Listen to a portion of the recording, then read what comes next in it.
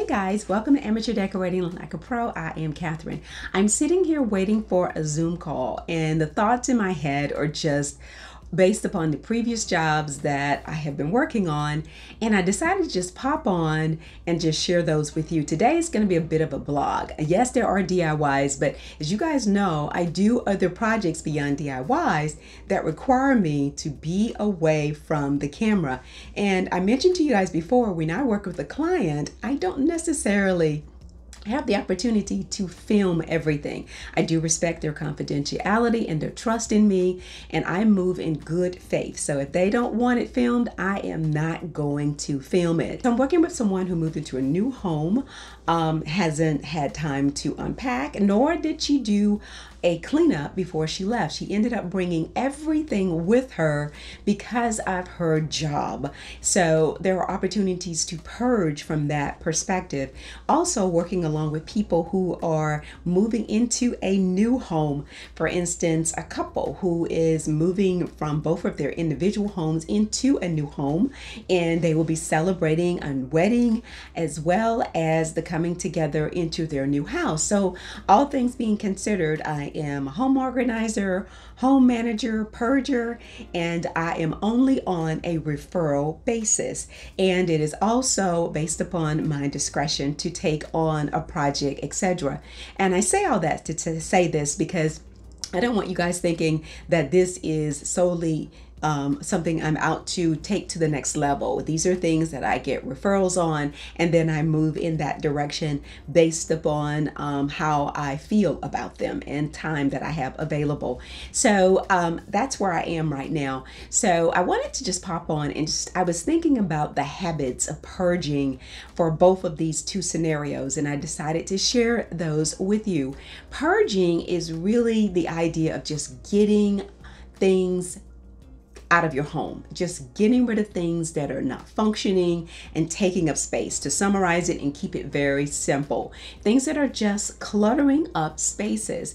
Most of us enjoy the liberation of moving through our spaces freely, and for some reason something may have happened in our lives that triggered the ability to just keep things and adding to them. And so let's not take that lightly about people who have this as an illness that they can't let things to go. I do work along with some people who are widows, and they say, you know, I want to use your services, and they can say that sometimes shortly after the funeral, but they say it's going to take some time. And if they don't say it's going to take them some time, I say it's going to take you some time, and wait about a year and a half to 2 years based upon how I feel that you are functioning. If you are a person that is basically still in mourning, I'm not going to push you to move a single glass, fork, spoon, or knife out of your home. You are still mourning, and I'm not going to encourage you to do anything. And I suggest siblings don't do that as well, unless they are going to be in the home with that family member or take them into their home. I do not suggest that they encourage that person to get rid of things. Now, I am not a professional organizer, purger, decorator, or anything like that, but I've lived long enough to know when there are things that people are sentimental about. Sorry, my mouth is getting dry. But when I find that someone is just sentimental about their belongings, it is their right to be sentimental about those belongings, because I don't want to trigger anything in that person for a mental breakdown or any kind of anxiety attack. So it's very important to honor that about the homes that I go into. With COVID, that is to be considered as well. When with COVID closing down doors and things like that and limiting the availability to go into homes, I'm not pushing that guideline in any way, form, or fashion. Most of the homes that I will consider working within will definitely make sure that these people have been vaccinated, and also thoroughly clean your places before, because it still needs to be a clean house whether you are purging or not. Now, where I come into play is a lot of people will say, hey, I got a lot of my mom's stuff and I don't know if I want to keep it or not. None of my siblings want it. And can you tell me if this is something that I even should consider taking into my new space? I love those kinds of visits because they're quick and easy and basically pain free for the person because of their mindset and where their thought process is. They're open to letting things go. That's very important to consider. Have you already selected your new place? And if you want me to see it, that's fine, and I can tell you where you could use that particular piece of furniture and things like that. If you're going to just keep the furniture or either add it to a room, like maybe it's a china cabinet or something like that. And a lot of people have china cabinets based upon what mom and dad had from the 70s and 80s. So bathrooms are huge now. I mean, they may be 20 by 15. They're just huge. People see their bathrooms more as a place for a spa, a retreat, and I love that. So keep in mind that you might have a large blank wall in these huge bathrooms. That is where you can use a china cabinet. Yes, take your beautiful towels. Can you imagine a china cabinet painted all black, painted all white, or just stripped down to the wood and lightly stained to that natural wood finish? Change out the hardware and stacking in your beautiful white towels, and on the very bottom adding in containers and labeling them, whether it's shampoo or hair products. And those things are not cluttering up your cabinets, your kitchen, your bathroom counters and things like that. It would be beautiful. And then lighting up those glass shelves to see your towels there. Oh my God, how much luxury does that add to a large bathroom? It would be beautiful. So you think about using things in spaces like that. The other thing are benches and chairs and things like that. And I always say, like, chairs, yeah, you want to have enough for seating of at least 8 to 12 people in your home. But anything more than that, unless you are a frequent entertainer, you really don't need that many chairs. I'm talking about regular chairs, like chairs that fit to a dining room table, floating around your home, especially for a household of 2 people.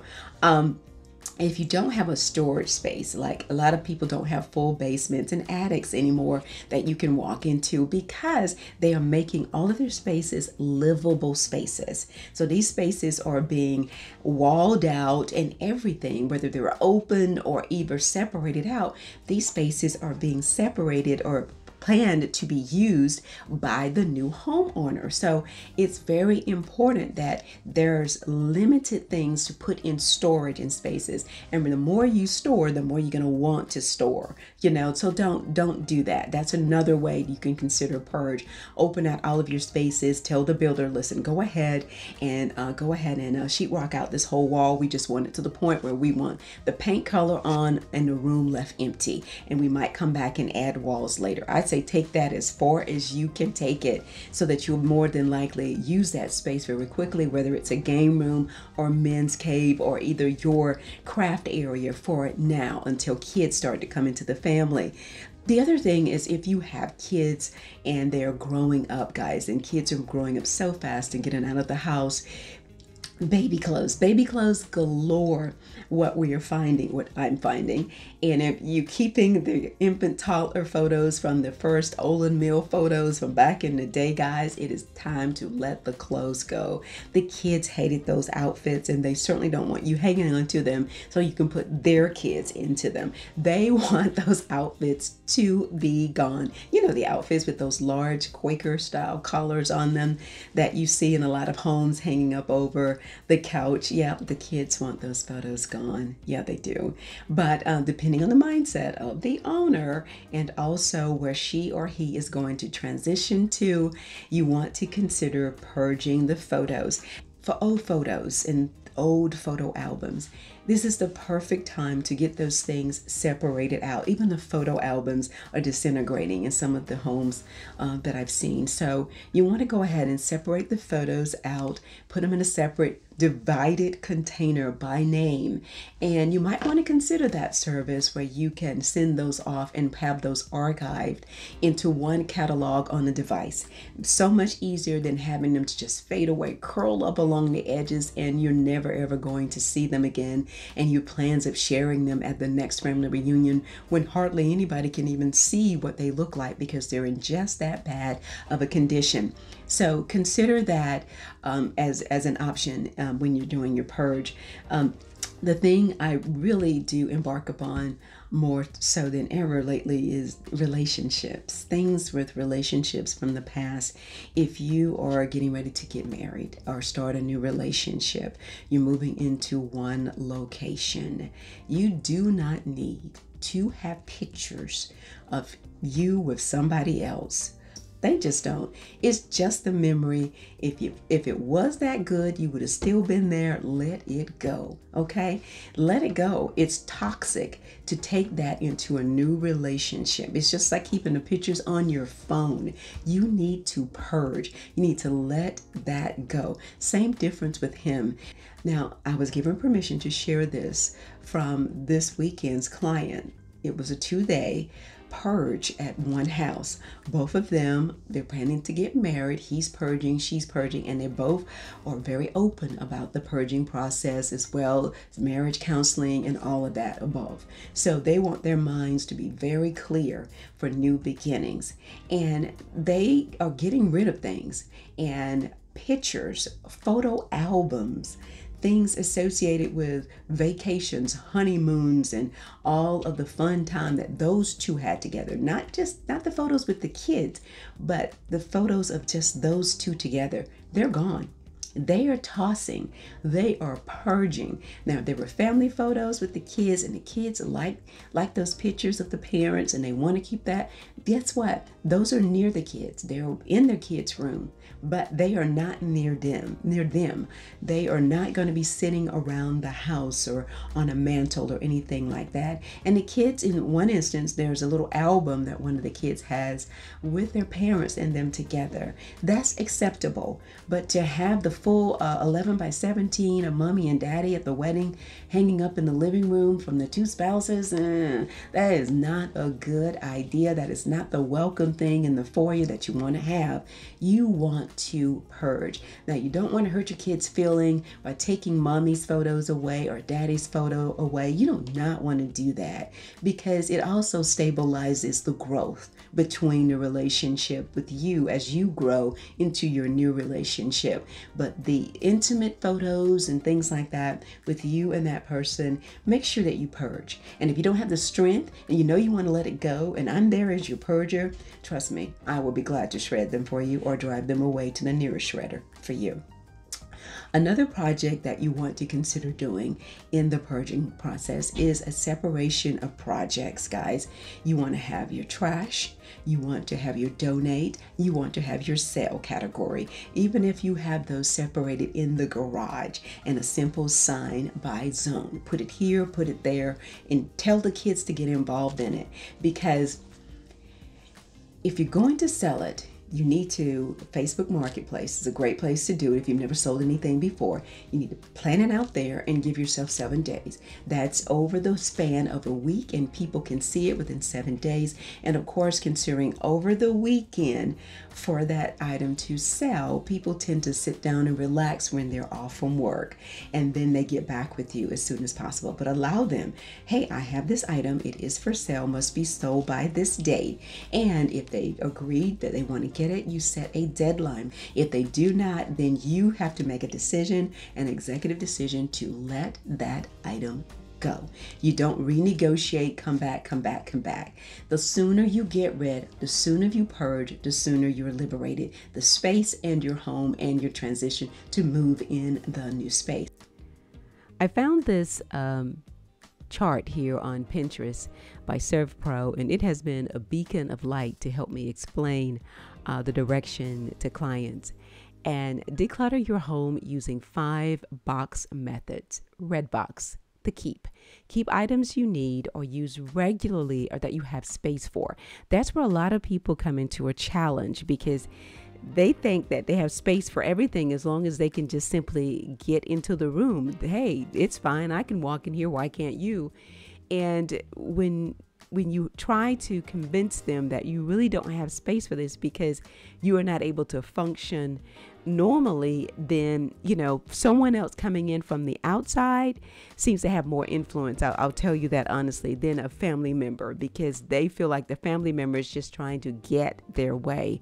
And then once you start to show them how liberated they can be gradually, based upon whatever stage they may be, whether it's grieving or whether it's just in financial recovery or emotional recovery from anything, they'll grasp the concept at least to donate items that are in good condition or that are worth giving to other people, like to a charity or goodwill. I love donating now to our local hospice, because they in turn will turn around and help people who have lost their home, who are basically trying to rebuild or reestablish themselves, and working with other local charities who assist people with housing. Hospice will allow you to come in and get things to help furnish that home. So I love hospice for that. Selling items at a garage sale, yard sales are still popular. However, for me, I just prefer not to do that. It just takes more time and energy for me personally, and I just don't have that time to do that. I would rather give it to someone, have them commit to coming and picking it up by that timeline. And then honestly, I'm a stickler for this. If you don't meet that timeline, I will just go ahead and donate it. And we have people that kind of ride around neighborhoods and looking for things that people have put out that are quality, whether they're going to take it to the flea market or not. And if you put it out there and overnight and see that it's not picked up, then you take it directly to a donation center like hospice. So so there are other alternatives to selling things.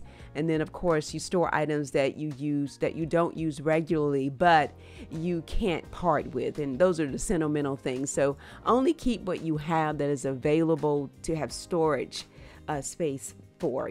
That's what I do. I mean, Christmas is now coming out of my attic and going into the garage, and I am purging a Christmas. So I can't promise if you guys will ever see the peacock decorations in a large scale again, because I want to purge and get rid of a lot of this stuff this fall. So as I'm decorating for Christmas, I'm donating Christmas, and Christmas is going to come a little bit earlier. You know how we are on social media. We have to start early so we can have a normal life during the holiday season. And of course, trash that which does not meet selling or donating standards. We do not just donate trash to these donation centers. Think in terms of the recipient, and I don't know what their needs could be, but I would like to be respectable. Being the victim of a house fire before, I would like to receive something that is in good condition and that is clean. Wash it prior to donating. Care about it prior to donating. Honor the people that you're giving it to with respect and dignity. Old curtains, old bed linen, old things from the previous marriages, you definitely need to let go. Old bedroom sets, consider letting those go. I know that could be a little personable to some people, but you might want to consider that.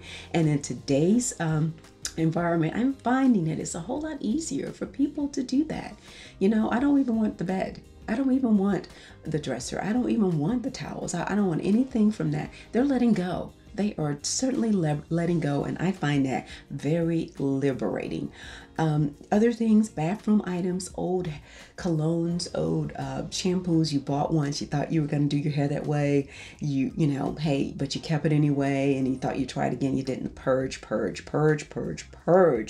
Get rid of this stuff. I'm not a big perfume collector because of the work that I do. I sweat, and a lot of times when I'm working on DIYs, the environment gets a little warm and I sweat, but I love pretty fragrances. I wear perfume. I love it. I sleep in perfume. I like smelling pretty when I go to sleep.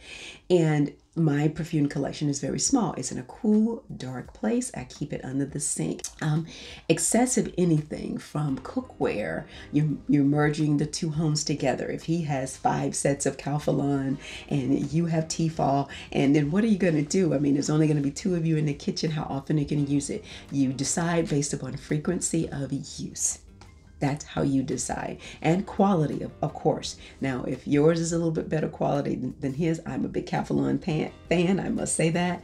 So if I think mine is a little bit better quality, then I'm going to probably hang on to it. But you agree to disagree. You may Calphalon this, you may Tefal the skillet, you may keep the stock pot of the Calphalon. So you guys negotiate on that. But again, the purging stack is the purging stack. Before I leave your home, the purge has already taken place. And we drive it away. We drive it away. You also want to call your people that you are going to donate these items to, like Goodwill, the Salvation Army. They may have special guidelines in place because of COVID, where they say, hey, listen, we're not taking certain things anymore, like bedding. We're not taking pillows or anything like that, which we should be smart about and know better, that we are not going to take certain things over to these places. The last delivery in this weekend that we made to Goodwill, the supervisor came out and said, wait a minute, we have to refuse some of this. I'll have to look it over. And then he looked really at a glance because we had to actually organize the delivery. He goes, okay, we'll go ahead and take it all. But the baby seats we don't want to take because we don't want to be liable for the baby seat. We're not sure if they are safe. Isn't that interesting? You didn't know that, did you? I didn't. I thought if you took them over and, they were taking basically pretty much anything, but I don't like donating pillows and stuff like that. I just don't. So, but I learned that this weekend. So please keep that in mind. I know Habitat for Humanity has not resumed pickup in a lot of cases, but you can drop off, but they still have some things that they may be refusing. And they never did take electronics. I don't think they did, but do consider what people are taking and don't inconvenience them. Let's talk about the sanitation department, please, because in my neighborhood and in several places that I have lived, the supervisor rides around in the morning and they scout what trash has been put out from the previous day. They radio back so they know what trucks to send to your neighborhood. Regular trash pickup, also box pickup or recycle pickup. Those things come at different times in my neighborhood as they did in the past. So you keep in mind, you don't just put it out on the street because you're purging and then you get mad because they didn't come and pick it up and now you want to report somebody. No, you don't do that. That's just what I said. No, you don't do that. You don't report people that way for trying to do their job in an orderly fashion. What you do is find out their guidelines. So my little supervisor, he comes around early in the morning. I see him out there at 6:30, 7 o'clock driving around. And then the trash pickup takes place about 10, and then about 1 o'clock, the guy comes through to pick up recycles, and then the box guy comes along. If you've got branches and whatever out there from your yard pickup, bags of leaves or whatever, that guy comes around, and sometimes based upon the quantity in the neighborhood, they could be one and the same with the trash if it's in a bag, and they will not take boxes unless they are broken down. So you keep all of that in mind when you are planning your purge, and don't just assume because you put it out on the street that people are going to get it. Respect the process. Please respect the process. Also, if you have heavy items that are made of metal and like swing sets and stuff like that, you may have to plan on taking those to a particular site because they are metals and the sanitation department may not pick those up in several cases, putting out couches and mattresses and things like that. That may not be the case in your neighborhood, and Habitat, Goodwill, all of those places, Salvation Army, they may not be sending people out. And in a lot of cases in cities, they are not sending people, period. You are the one that has to be responsible. In some cases, you can schedule an open top of your own. If you schedule an open top in my neighborhood, let me tell you, everybody and their mama is going to come out and put something in that open top overnight. And you're going to go out there the next morning. It is going to be full because they're like, oh yeah, there's an open top in the neighborhood. So you think about that, about how to discard things that you don't want anymore, and how to basically respect the whole sanitation process. Make sure that you get the kids involved at a certain point. But if you're purging your child's room and he is 9 or 11 or in that age age range, let me just tell you, don't get them involved in discarding the toys. Do not, because everything is still sentimental to them at that point. Okay, all of the stuffed animals, they are going to want to hang on to for dear life. And don't expect for Goodwill to embrace all of that. Also with the stuffed animals, that's like a pillow to them. So you might just want to do that when they're at school, and when they come home, they just see a nice clean room, and you focus more on the future with them and telling them about the direction that you're going in, and in their new room, in their new space, they're going to have this. Keep everything positive and uplifting, because if you start getting them involved in that whole process, it's going to slow it down, and you are not going to get anything done, anything at all. Think about how you're going to use your kitchen. Are you going to entertain? Are you currently an entertainer? Are you and your new spouse going to entertain more? Does he like to entertain and you're going to get into it because he is, or vice versa? Now, when it comes to entertaining, a lot of young couples want to entertain more after COVID, and that's going to probably launch a whole entertaining area in your kitchen. Keep that in mind as you are moving into your new spaces and you are purging. I had the client this weekend. She had so many platters, guys, so many platters, some glass, some crystal, and a lot of Dollar Tree ones. She would say, I don't know if I need it or not. So I would just stop by on the way, because the Dollar Tree is like near my neighborhood, and it's a new one, and it's got all the nice stuff, and she would pick it up. So keep that in mind. If you are going to be an entertaining person, you probably already have a lot of stuff, so you don't automatically stop by the Dollar Tree. I have a little closet downstairs, and everything kind of hangs on this little rack behind the door. So if we were to do a small graduation gathering for my son, guess what? I have everything I need, including napkins, everything. All I need to get is food. How relaxing is that thought process for her now? She had so much stuff. We put it in one cabinet with 2 doors on it, and she was like, oh my God, I don't have to do anything. All I need to get is food. How eye-opening with all of this just put together. Some things we did leave in boxes because they were glass, and for the packers to come, they wouldn't have to wrap those in bubble wrap or foam because they were already now wrapped up, and it was so much easier to leave those that way. But think about transitioning with COVID. House sales are through the roof in Atlanta. People, if one goes on the market, it's a bidding war. It's like that in my neighborhood. You can say house for sale right now, you get 5 bids within 30 minutes, and it's just that fast. And then the moves and the closings are just that fast as well. So purging has to go, and has to go very, very quickly. But I say all this to say that we find a strategy. If I'm involved, and this is not a marketing in any way, form, or fashion, but I give myself 2 days in a house. I give myself 2 days starting at 9 o'clock, 8 o'clock in the morning. And we go through, we label, and we take away. When we fill up the truck or the van or whatever we're using in U-Haul, we go and take it for donation. We go and take it for disposal. We go and get rid of it. We're not going to agonize over it. I put my client in a room this past weekend and put papers in there that she'd had back from her first condo when she graduated from college, and she had all this paper. Oh my God, these are my closing papers on my first condo, and I've sold that house 15 years ago. Oh my God, I know this, da da da. We separated files for taxes. I mean, you want to keep your tax records. I say 7 to 10 years based upon your status, whether you're going from single to married, or whether you got married and then that was divorced, because you never know what the spouse may be doing tax-wise. He gets audited and suddenly it flips to you, and some things can happen there, but you always need to keep things together. If you're now taking over your mom's taxes based upon her status or his status as a parent, and you've now assumed their responsibilities, you definitely need to keep these taxes in a separate container broken down by that family member's name. So in the event something does kind of jump off, you are ready and you have those records with all of that. Don't start throwing away anything associated with the IRS. Do not do that. That's not what the purge is all about. And I do not go through your confidential papers at all. I will put you in a room with them and tell you here's where you can put them. And then once we're done with that container, then you put it where you want it to be. And I'm not going to touch that